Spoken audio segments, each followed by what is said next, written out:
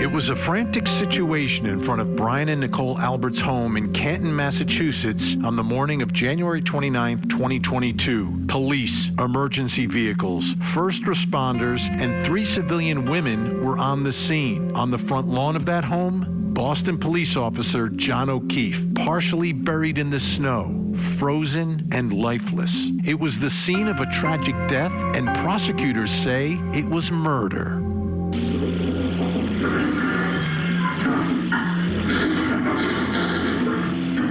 One of the 3 women who had pulled up to the scene was Karen Reed. She was described as hysterical by witnesses. She was John O'Keefe's girlfriend. She attempted CPR before first responders arrived. She was physically and mentally shaken. Witnesses say she was repeating the phrase, "I hit him, I hit him," a statement which seemed like a confession to striking Officer O'Keefe with her SUV. Prosecutors believe it is a confession and have charged Karen Reed with murder. Karen Reed doesn't agree. In fact, she is claiming her innocence and says she dropped John off at a party inside that house, and someone in that house murdered John and conspired with local and state police to frame her. Tonight, we will take a listen to witnesses who drove to the house that night. What did they see?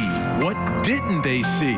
What does it prove? We'll bring in our insiders as we continue our investigation into the tragic death of Officer John O'Keefe.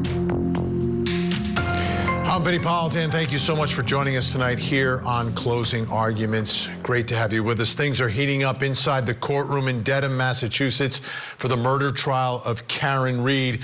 Let's go back to the scene, the home of the Alberts. I mean, that night, there were a lot of visitors to that house.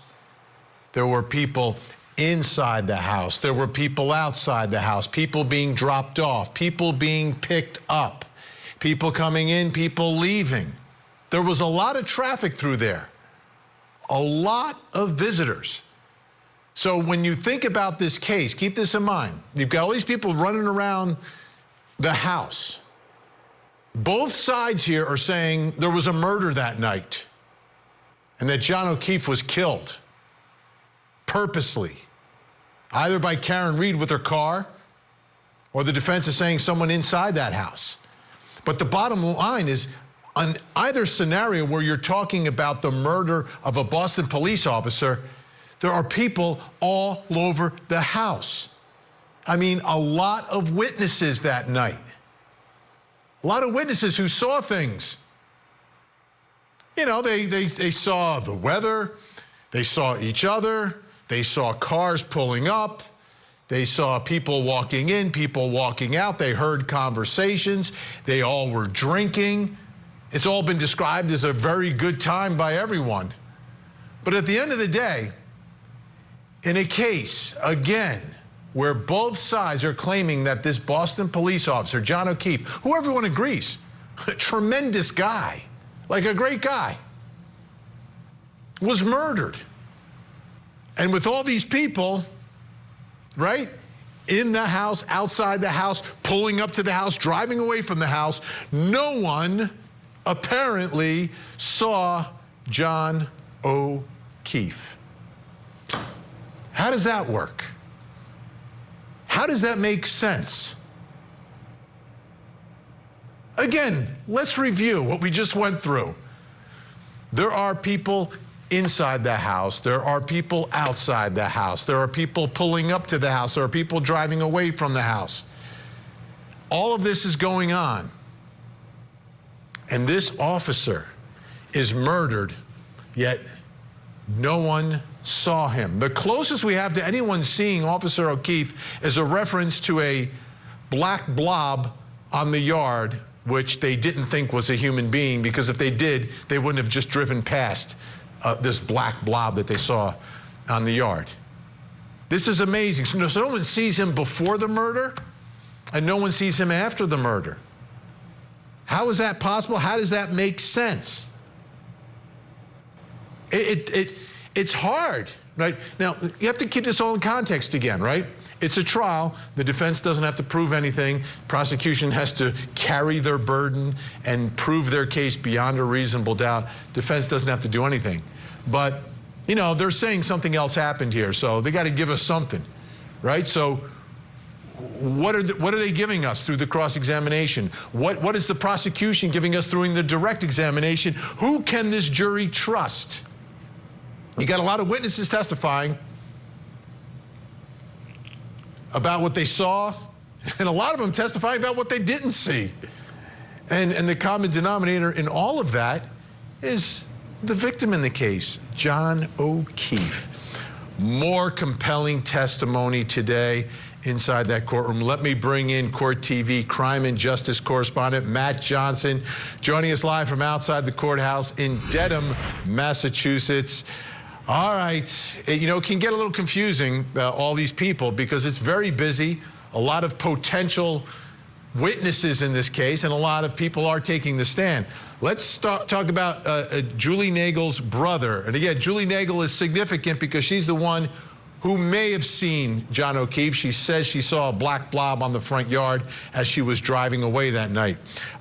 Julie Nagel's brother and two friends drove up to the house that night. Tell me more. Very nice to see you. So we're getting the group today of witnesses that were the rides for the people that were at the after party. And this included Ryan Nagel and his then girlfriend, Heather Maxson. They were in a car together. They were on their way to pick up Julie from that after party. And what she noticed and told investigators in this jury today is really key, because she noticed a black SUV and also two people inside. Take a listen. As you're yielding to this vehicle taking a right, what, if any, observations did you make of people inside that other vehicle? I've noticed a male and a female in the car. And where within the vehicle was the male and female that you observed situated or seated in the car? The female was driving and the male was in the passenger seat. So when Ryan is then on the stand, he talks about also seeing that black SUV parked in front of the house, but he only sees one person inside. Listen to this. I observed that there was a person inside the car with the interior light on. And that would be sort of a dome light, is that right? Correct, sir, yes. Could you see where the dome light was, as far as in the left, right, or center of the vehicle? I was in the center. It seemed like she was looking straight ahead with her hands at 10 and 2 on the steering wheel. Now, as far as the other, what, if anything else, did you see, or who, if anyone else, did you see within the interior of the vehicle at that time? I only saw one person at the time. I wasn't really looking.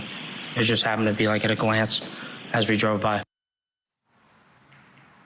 Only saw one person when the SUV is spotted in front of the home, Vinny, and then they were pressed on what they saw and didn't see. They did not see John O'Keefe exit the vehicle or in the front yard.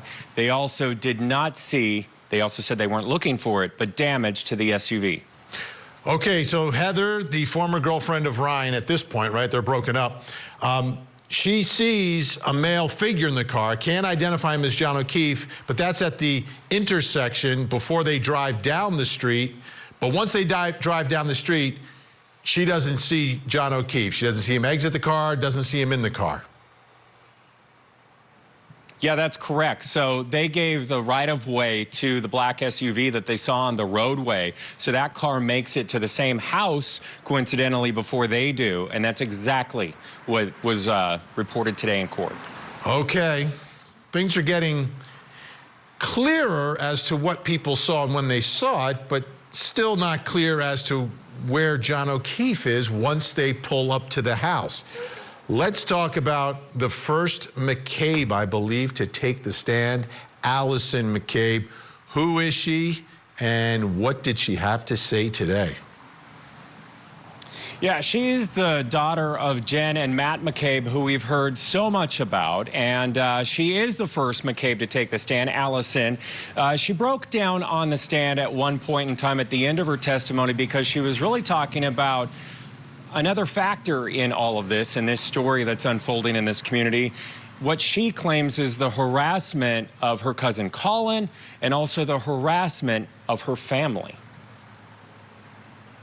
And what, if anything, in relation to Colin Albert being in the house has occurred as far as the harassment that you're talking about? Can you rephrase? With reference to what you were talking about as far as the relevancy of Colin Albert being in the house at that time, what, if any, harassment was there in relation to that and in relation to Colin? Well, No, go ahead, she can answer. Colin wasn't at the house, so he's being harassed for... He was not at the house when John was there, so I drove him home. So the people are harassing him, saying he was at the house when it's not true. When you speak about harassment, what specifically type of harassment are we talking Phone call, constant phone calls, emails, awful messages. As far as you and your family, what, if any, type of harassment have you received? People showing up at our house, people emailing my school,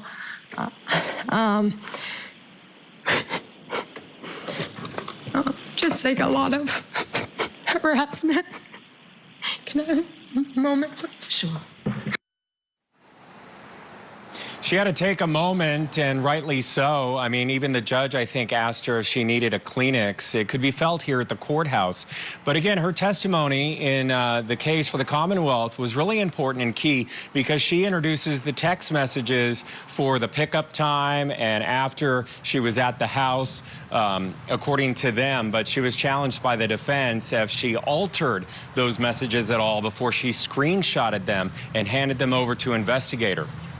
You know, I looked at Allison McCabe, a lot of people were talking about her testimony, and I mean, she's a kid. Like, I can say that. You know, I know she might be 20 now, and she's in college, I get it, but this all happened while she was a high school, and she's still young. Like, she's young.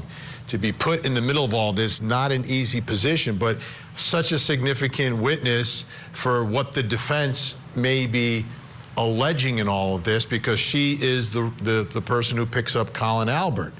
And after her testimony, we heard from Colin Albert today.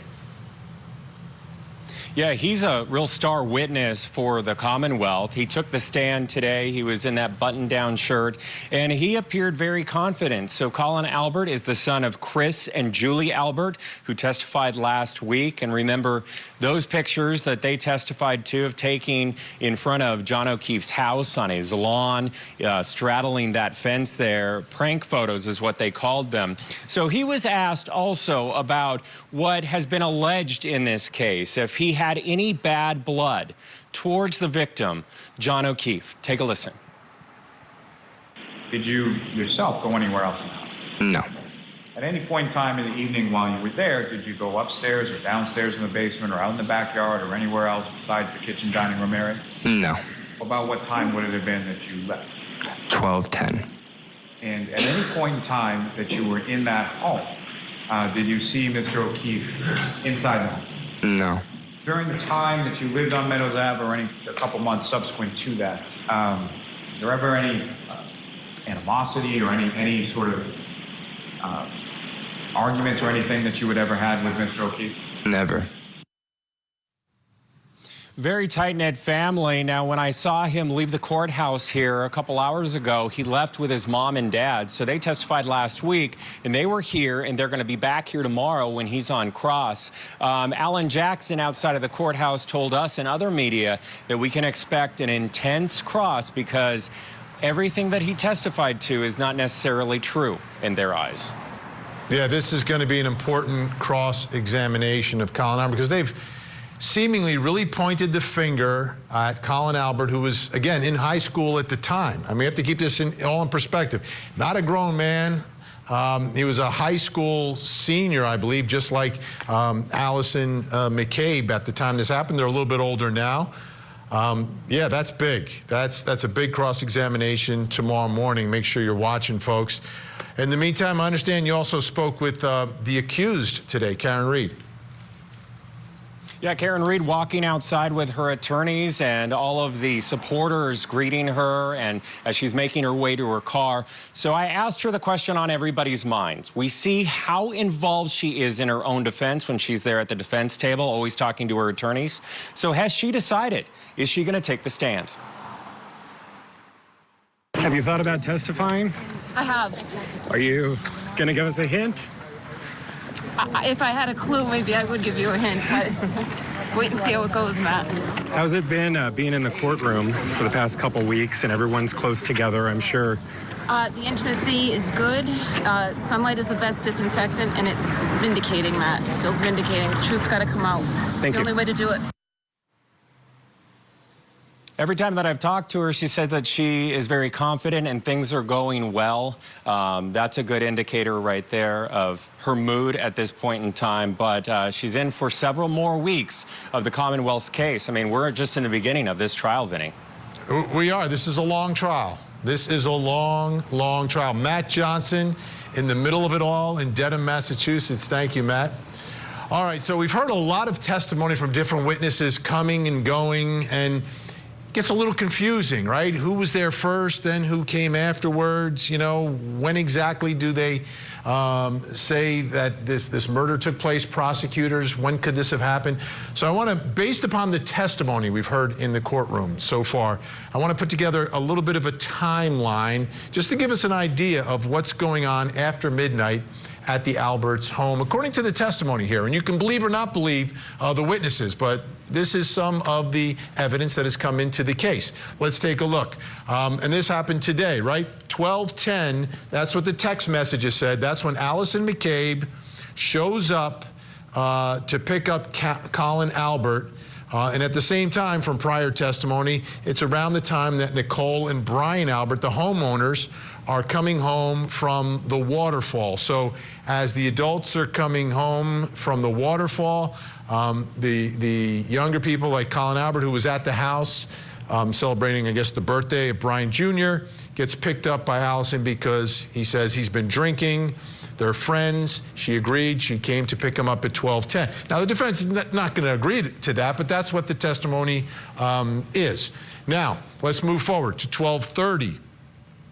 Heather and Ryan coming to pick up Julie, Ryan's sister, along with Ricky, who's actually driving the car, leave at around 12:30, right? They showed up to pick up Julie. Julie decides to stay. They don't want to go in, so Heather and Ryan and Ricky all leave. Heather and Ryan say, as they leave, they see a woman alone in an SUV as they drive past it.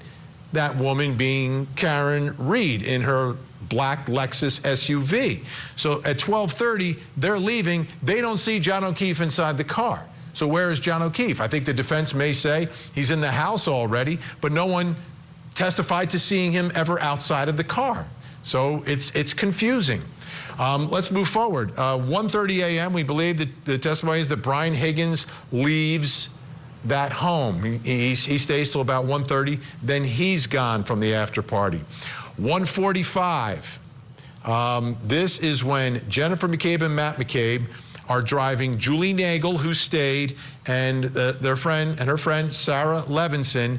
They leave in the McCabe's car at 1:45. That's when Julie says she sees that black blob on the front lawn, which if you look at the timing there, it's around 1:45. So I guess they're saying that Karen Reed at some point between 12:30 and I guess 1:30 or whenever, somewhere in that window, committed this murder. That's, I think, what prosecutors are going to say here when they try to tie down the times here for the jury. But 1:45, that's when they leave. Now, between 1:45 and 2 a.m., that's when Tristan Morris shows up. He's got to do some snow plowing that night, but he comes back to pick up his high maintenance, his words, not mine, girlfriend, Caitlin Albert, picks her up between 1:45 and 2 a.m., and then they leave. And then we've also heard testimony 22 minutes later, those calls between Brian Albert and Brian Higgins going back and forth. Is it a double butt dial? You know, it's up to the jury to figure that out. But that's a little bit of the timeline. So I wanted to set that up for you because when we come back, we're going to break it down piece by piece with our Canton insiders who know everything about this case. We'll do that, plus coming up in the next hour. We'll look at Chad and Lori's text messages. What do these communications reveal? The intensity of each encounter in my mind, one greater than the last. Oh my, fire emoji, fire emoji. especially this last one. This is an innocent woman. She didn't do it. It's a controversial case that's divided a community. Karen Reed is accused of murdering her police officer boyfriend. Prosecutors say she ran him over on purpose and left him to die in the cold. But Reed claims that she's being framed. It smells suspicious. After years of legal fireworks, will the truth finally be revealed? The end game is to figure out who killed John O'Keefe and hold these people responsible. The Killer or Cover-Up Murder Trial. Live coverage weekday mornings, only on Court TV.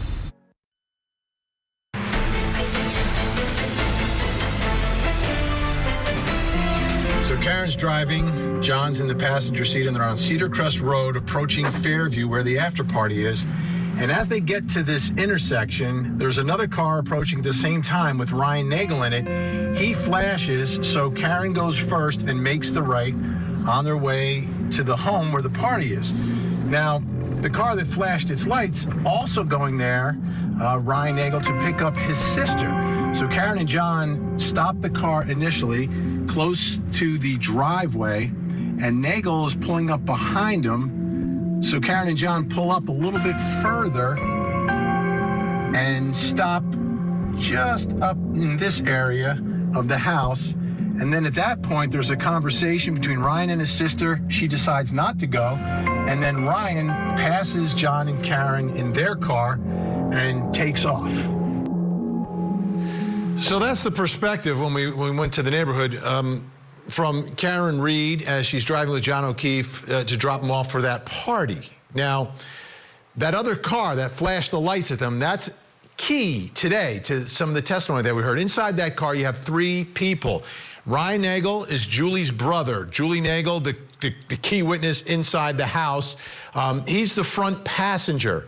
Heather, his former girlfriend, Heather Maxson, she's in the back seat of this F-150, but in the middle, right? So the back seat is in between the 2 front seats, but it's in the back. And then Ricky D'Antuono, that's Ryan's best friend. They've grown up together.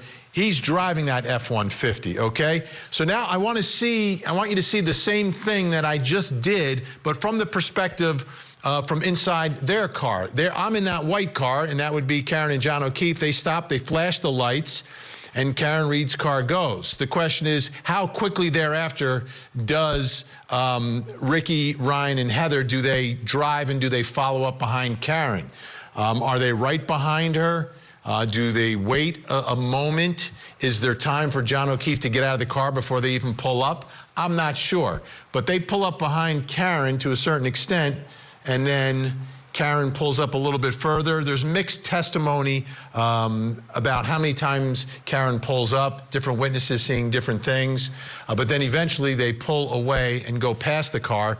And when they drive past the car, it varies about what they see because the driver is just looking at the road.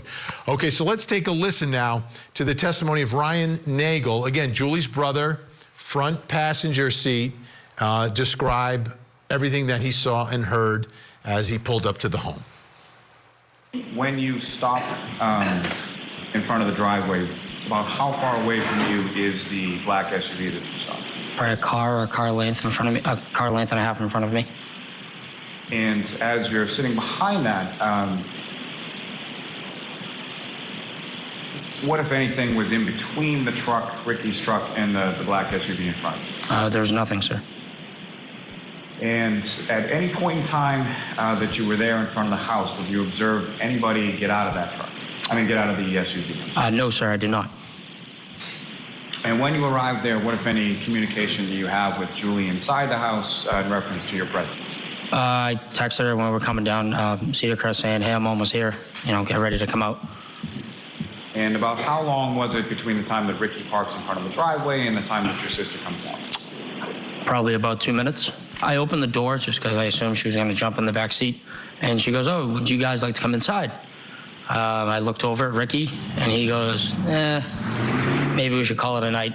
Because obviously we were out for a long time, so she goes, no, I'm gonna stay a little longer. And so she shut the door, and I watched her go in the house, and that was it. As far as the black SUV in front of you, what, if anything, did you observe about movement of that vehicle at any point? I noticed that the brake lights, the only reason I noticed is because the brake lights were on, and it moved, let's say moved up maybe another car length in front of us from where it was. And when was that in relation to when you were parked out there waiting for Julie, talking to Julie? When did that occur? Probably simultaneously when she came out the door. So moved up a little bit further, about a car and a half? Further away from us. Facing in the same direction? Yes, sir. As far as around the vehicle, at any point in time, did you observe anybody exit the vehicle or be outside of the vehicle or anything like that? No, sir. No, I did not. And did you see anybody go from the vehicle to the house? No, sir. After you turned from Cedar Crest on to Fairview, that vehicle was in front of you the entire time? Oh, yes, sir. Yes. Yes. And so you watch your sister Julie go back up to the house, is that correct? Yes, sir, I did. To make sure she got inside okay? Yes. And did you observe her go inside the house? I did, yes. And after she gets inside the house, what, if anything, did Ricky do with the truck? He pulled out to go around the SUV in front of us and then to go home. Okay, one thing that's super clear from Ryan Nagel's testimony is when his sister Julie comes out, Karen's SUV is in front of him and is there the whole time and is still there when Julie leaves. So when Julie comes out and she leaves, that car, Karen's SUV, is still in front of him. Now, I want to go back so you listen to what Julie Nagel said about that same moment when she comes out to speak with her brother. When you came out to the truck at the end of the driveway, what, if any, other vehicles did you see in the area of the house on Fairview? Well, before, when I went outside, I did notice another vehicle before my brother pulled up. So you had gone outside before your brother had, or Ricky had fully sort of parked the truck? No, he was like fully outside already, and then I went out, and it was just Ricky's truck. Okay. And so at some point later, there was another vehicle that came up? Prior. The vehicle that you were talking about, where is that in relation to the pickup truck that Ricky's driving? Well, it was like the SUV wasn't there when my brother was there. It was like before. Like when I was inside, I noticed it. Yeah. And so at the time that you were talking to your brother, the pickup truck, was the SUV still there? I don't believe so, no. And so where was that SUV parked in relation to where the truck was? So when I noticed, looking out the window, I did notice the SUV in front of the mailbox, and then pulled up a little bit in front of the yard, and then stopped, and then pulled up again towards the flagpole. Okay, so this is important because this is right around the time of this alleged murder, right? She says she comes out, the SUV's not there anymore. Her brother said it never left. What does that mean? Let me bring in my guests. Joining me, Karen Reed supporter and expert Nick Rocco, criminal defense attorney Joseph Krowski Jr., who at one time represented Colin Albert, and the YouTuber behind Yellow Cottage Tales, Kevin Lenahan, is with us. All right, so it's a conflict in the testimony here between brother and sister about that moment when she comes out. She says the SUV's not there. He says the SUV was there the whole time. Nick Rocco, what does that mean? What does that mean to you? It means they're lying. I mean, everyone's story is completely different. Julie Nagel wants to say that Karen Reed wasn't there. Ryan Nagel, like I've been saying, is good. Like in his interview, Karen Reed was the only one in that vehicle when they drove by. Now, one thing that matches up slightly to Julie Nagel is when the driver, Rich, had said he didn't see Karen's vehicle until he got to 34 Fairview Road, which would somewhat make sense because Julie Nagel said she saw the SUV outside before her brother even got there. So that might be the only slightest bit of truth, that Karen Reed got to 34 Fairview a few seconds before Ryan Nagel and the crew pulled up to the house. But the fact that she says the vehicle's not there, that can't be true because Ryan Nagel and Heather both said they drove by the vehicle and John wasn't in the car. So now she's lying about that. Now, do you believe that the jury is gonna believe her blob theory on the lawn? Absolutely not. Kevin Lenahan, what does this mean to you, the conflict between the brother and the sister's testimony about whether or not Karen Reed's SUV was there when Julie came out? Because this is right around the time of the murder, so every minute is crucial. I'd like to borrow a Judge Cannoni's sigh. I don't actually think that testimony from Julie Nagel was clear, and I blame the prosecutor for not making it clear. I don't think that's actually what she means, and if you look at the broader, even in that little bit there, she says prior to coming out, she was just a little confused from the questioning, the way it was being asked. I believe. Are you saying Lally is not asking clear questions? Is that what you're implicating here? Yes, and I don't think it's the first time that it's happened. But I think when you look at the totality of her testimony, she did see two vehicles. She said, in fact, she saw one from the window when they first arrived. She saw the black SUV there. So, and I think the important part, I wanted to help you guys tighten up your timeline just a little bit too. Sure. So, two witnesses in the car verified that they arrived at the same time as John and Karen. John and Karen, according to GPS, arrived at 12:24. Okay, so let's say Julie came out and spent a few minutes talking at the window. John last moved, John's phone last moved at 12:32. So sometime in between 12:24 and 12:32, that's when the truck that Ryan Nagel was in drove away. I don't know if that helps. No, it does, absolutely. All right, Joseph Krasky Jr., what does this do to the case? You're trying to prove a murder on a lawn. The jury wants a clear picture of what's going on here. And one of your key witnesses, her testimony, to me, right, seemingly conflicts. Now, Kevin's been studying this stuff for like years, right? As he knows everything inside out every minute. But I'm a little more educated than the jury. But to me, it doesn't make that much sense if she says, no, the car wasn't there when I came out. Well, Vinny, really, I don't know how much any of this matters. This entire trial is a paradigm shift for me in the way trials are conducted. Certainly, look, recall is never perfect. It's typically imprecise. Witnesses might contradict themselves, and witnesses might contradict each other, and that's certainly fodder for cross-examination. In the grand scheme of things, though, it's still a net zero because Julie Nagel still has herself going inside the house without John O'Keefe in there. Sarah Levinson, the nurse, is inside the house and says John O'Keefe never comes in. There is a discrepancy, and the defense did a nice job of exploiting it.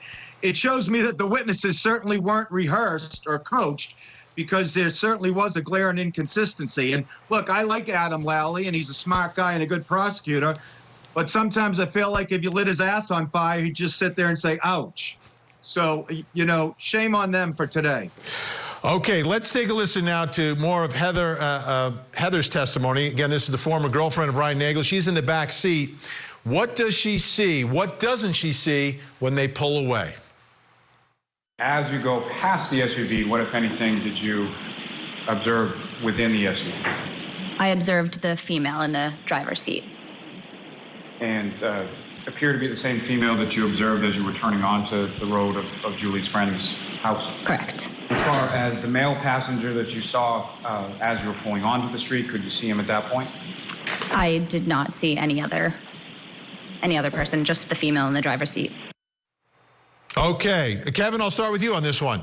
No one sees John O'Keefe inside the car when they're leaving, yet no one testified to seeing him get out of the car.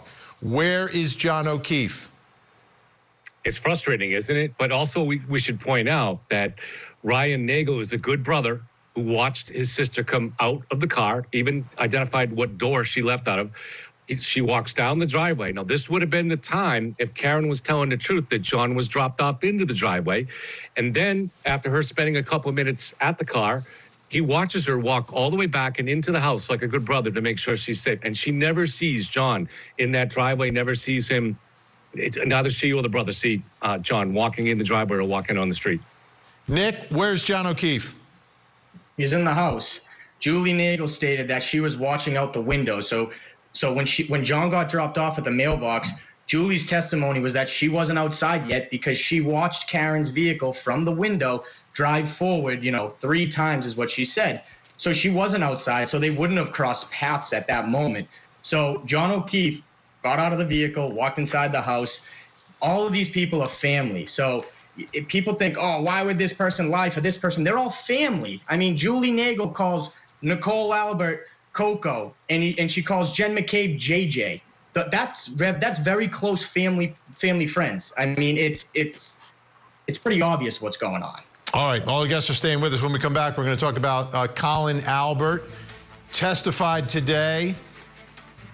Where was he? When did he leave? When did Colin Albert go home? We'll talk about it when we come back.